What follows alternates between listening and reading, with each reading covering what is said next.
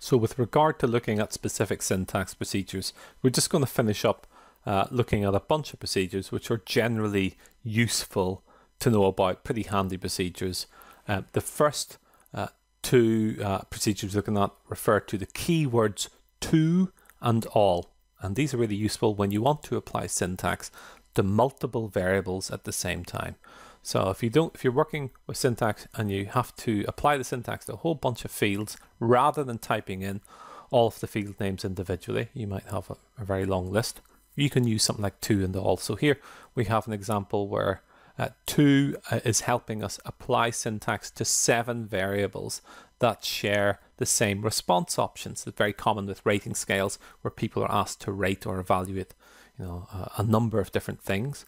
They may have different variable labels, they may have different variable names, but they all share the same response options. You could do the same thing with regard to missing values. If you need to apply a missing value to a whole group of variables in one go, you could use the to command to do that. So here we're saying value labels should be applied from the field rate 1 to rate 7, and because they appear in order within the data set, it will apply them to from rate 1 to rate 7 inclusively. They're all contiguous in the data set, and we'll end up with 7 fields where we have these 5 different value labels attached to them. The second example is using the to command or the to keyword on an analytical procedure. You could do it on crosstabs, you could do it in frequency tables or descriptives. Here we're saying apply frequencies, and instead of listing out all of the individual field names, we're simply saying rate 1 to rate 7. Or alternatively, you can use the all command, the all keyword, and that will simply run frequencies on all of the variables in the data set. Our second example here is looking at scratch variables. So scratch variables are temporary variables that can be used as part of a calculation process. If you're doing some sort of calculation, let's say you're using a compute command or something like that, and you've got these intermediary calculations, scratch variables are a good option to work with, because you won't end up with these fields sitting explicitly within the data set. They'll only appear temporarily as part of the calculation. And scratch variables are easy to identify because they all have a prefix of a hash symbol in front of them. So here we have a scratch variable here called years employed.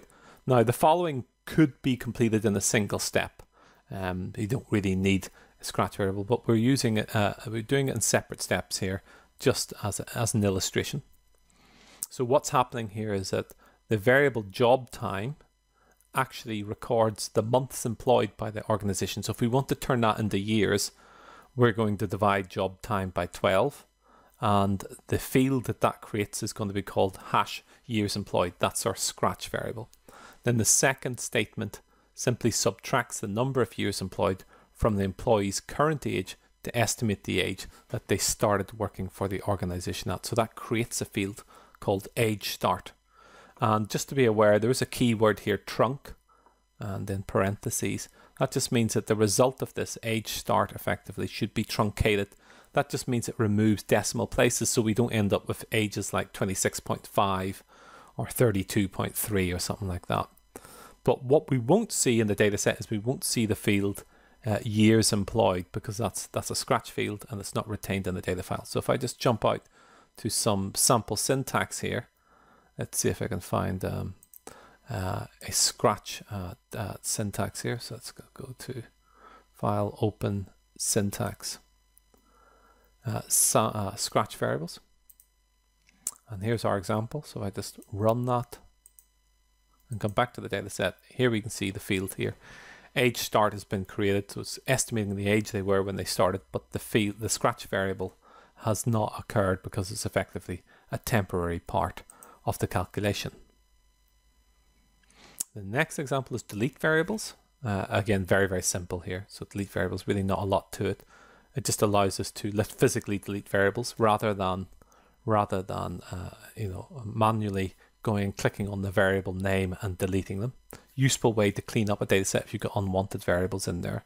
If I went back to the scratch variables syntax here and then typed in delete, obviously it's going to come up, delete variables.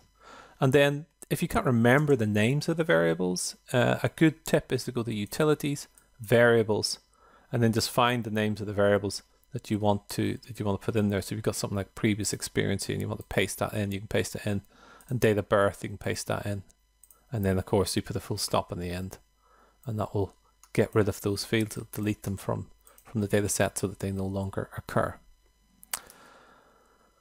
Okay, the next example is renaming variables. So renaming variables simply changes the variable names. Again, it can be applied to individual variables or on a group basis, and it can be used as part of a subcommand. So there's a /rename, and you can apply this to when you're loading a data file, such as get file, or when you're saving a data file using the save out file command.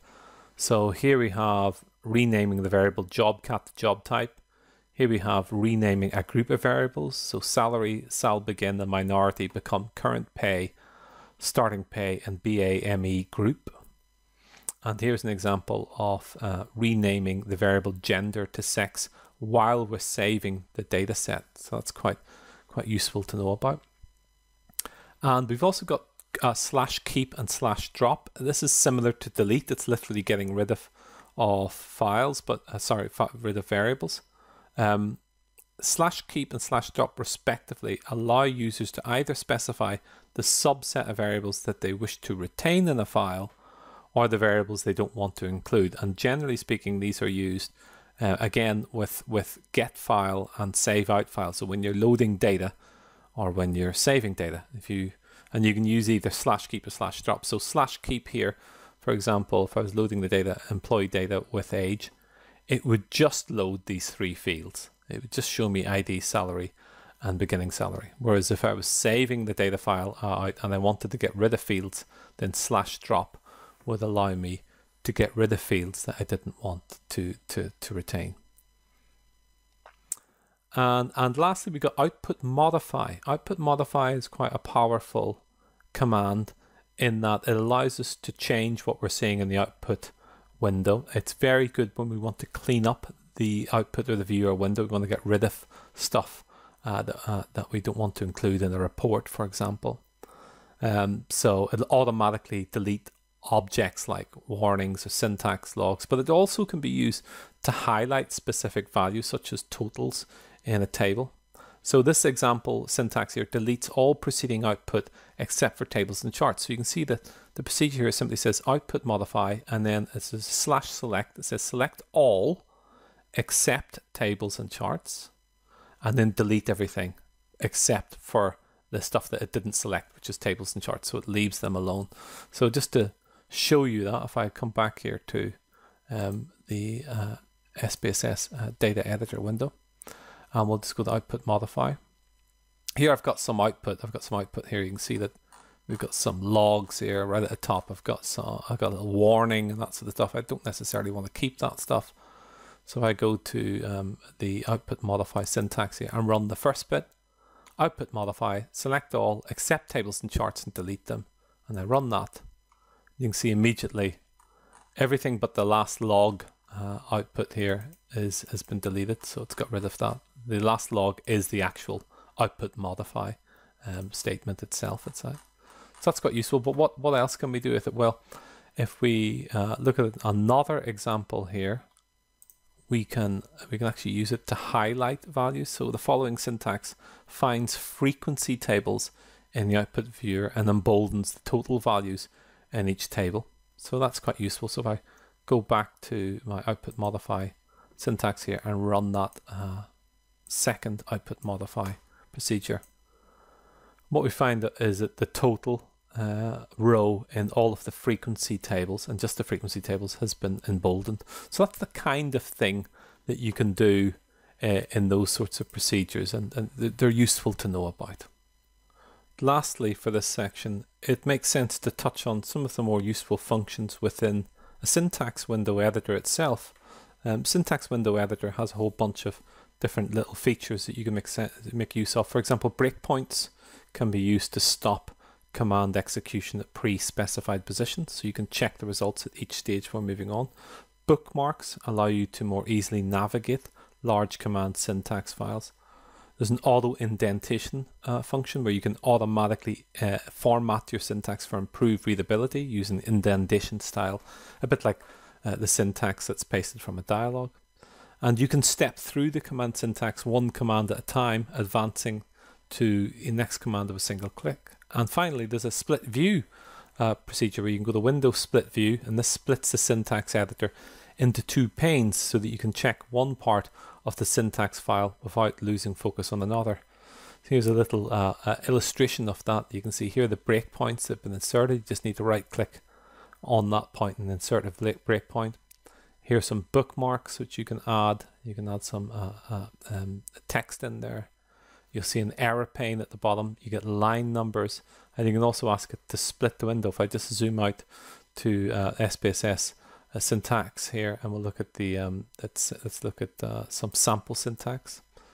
Some sample syntax here. You can see you've got these little buttons up here that says toggle a breakpoint.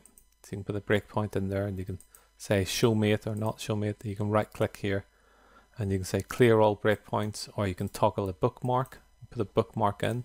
Give it a name. Here are the steps that we're stepping through. We step through each one at a time. We can also go to window and split. If we split it, you can see here you can scroll up and down and hold one bit constant.